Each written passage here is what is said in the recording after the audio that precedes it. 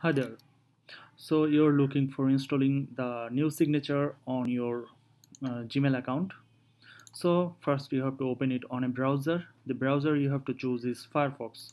Don't use any other browser like Google Chrome or Safari to install it. After installing, you can use the Google Chrome or Safari as well. That's not a problem. But while installing, you have to use it on Firefox. Otherwise, it will add the underlines to your links and it will look a little odd. So to install it, you have to double click on the HTML file, or if your default browser is set to Google Chrome, you can just click on right click and open with Firefox. Then press Ctrl A and Ctrl C.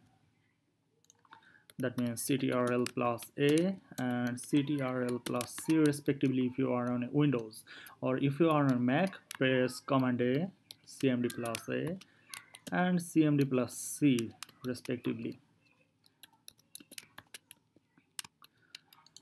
Then it is copied. You have to open the Gmail,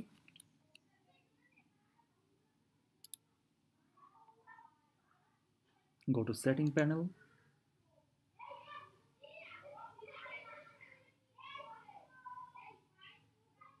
click on see all setting.